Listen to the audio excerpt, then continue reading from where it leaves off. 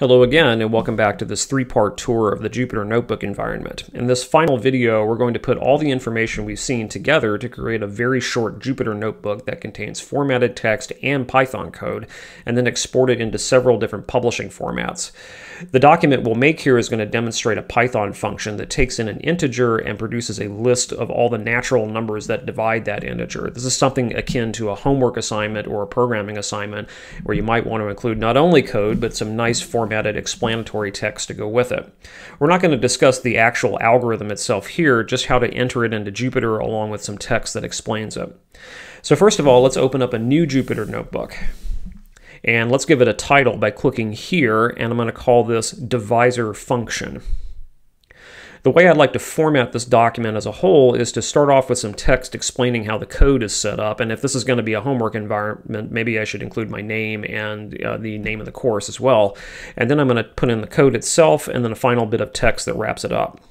So this first cell here in the notebook, I'm going to change it to Markdown because it's going to create just text. Then I'll add a first level header for the title of this document, then a second level header for my name and let's say the date that I'm creating it, and then maybe a third level header here to indicate that this is an introduction. Now below the third level header, I'm going to type some text. This text is going to include a bullet list explaining the steps that the code takes. Additionally, I'm going to mark in boldface any of the variables that I type.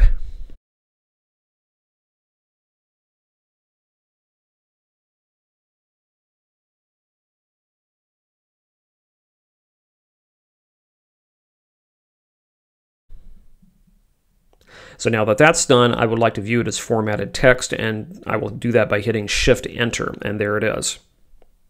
Now the cell below it is where I planned on putting the code itself, so I'm just going to leave it as code. I have the code written up separately over here in a text editor, and so I'm just going to cut and paste it in. Let me test it by hitting Shift-Enter, and oops, apparently I have a syntax error, so let me see if I can find it, and there it is. So let me fix that error and re-execute, and now I see that I have no syntax errors. In the cell below it, I'm going to demonstrate the use of this function by just running one example. Again, this is a code cell because I'm executing code and not formatting text. So finally, in the bottom cell, I'm going to put some wrapping up text here, and so I'm going to change this to Markdown and type in some closing remarks. So now we have a professional looking document that combines text and executable code. Now what we do with this thing once we've written it is to export it into a format that can be read and shared. Let's take a look at the menu options for how we can do this. First of all, note that Jupyter auto-saves all its notebooks, so you shouldn't have to worry about backing up. However, if you want to manually save the document, you click on this icon here. This will save it in the directory in which you opened it. If you're using the notebook through a cloud service like I am here, you'll find it online. If you're using Anaconda, it's done locally, and it's in the directory that you navigated to when you launched the Jupyter app. You might want to get this notebook to a different place, however, so we should learn how to download the notebook.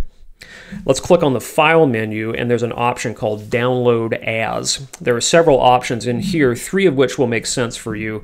One is the notebook format, .ipynb.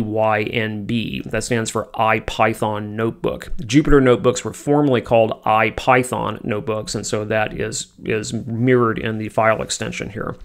What this will do is download your notebook as a raw Jupyter Notebook that you could upload to someone else's server if you wanted to, but it can only be opened in the Jupyter environment.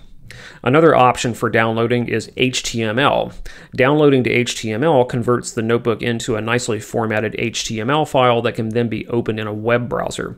However, note that if you do this, any Python code you enter in cannot be executed. This is only for viewing. Another option is PDF via LaTeX, which converts the notebook into a nice-looking PDF using the LaTeX mathematical typesetting system. And once again, if you download as PDF, this is view only, and none of the code that you entered in is executable. So any notebook you create can be exported into these three professional publishing formats and a few others. Let's take a look at some of the other options in the menus while we're here. First, let's take a look at the menu options that are here along the top of the header. We've already visited part of the file menu, but here you can also open a new notebook with a specified kernel, open a notebook from a different source that you might have been sent, for example, make a copy, rename your notebook. You can even revert back to a previous checkpoint in an earlier saved version of your notebook, which is very handy, and view a print preview. Next door in the edit menu mostly has to do with editing cells, such as copying, pasting, merging two cells that are separate, splitting a cell into two different parts, and so on. In the view menu, we have some ways of toggling the header here, for example, and the toolbar, which is directly below it. Let's turn both of those back on. In the insert menu, we can insert a cell at a specified place inside a notebook, either above or below an existing cell. In the cell menu, give you some options for running cells, including, for example, changing the kind of a cell or clearing all your output. In the kernel menu is where you go if you want to change the kernel, for example, to a different programming language, or if your computation gets stuck or you lose contact with the kernel. For example, if you're using a cloud service, you can interrupt or restart the kernel just to reset everything. The help menu mostly consists of links to external websites, like the Markdown link takes you to the page that we saw in one of the earlier videos about GitHub documentation syntax, and so forth. These are very useful, and here are some commonly used libraries that are very commonly used with Python 3. We won't talk about the data menu option here because that doesn't actually appear in all installations of Jupyter. Below the menu options are some toolbar options, which are mainly just shortcuts to common commands. We already visited the save feature, which will force an autosave on your Jupyter Notebook, as you see it just happened. This plus sign is for adding a cell, inserting a cell below. This is for cutting, copying, and pasting a cell. These two arrows are for moving a cell up or down. For example, if I select this cell, I can move it down or back up. This button here is just a shortcut for Shift-Enter that runs the cell.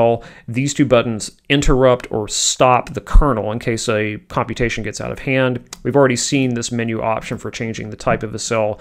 And then finally, this button here is extremely handy. It just opens up a command palette that shows you all the keyboard shortcuts that you can use in a Jupyter Notebook. And this is a fairly long list, so if you wanted to search for it, you can just query it in the search bar. For example, if I were looking for somehow merging cells, this will call up all the possible options. And I can see, for example, that Command-Shift-M on a Mac at least is for merging cells. So that brings us to the end of this brief 3-video tour of the Jupyter Notebook system. Thanks for watching.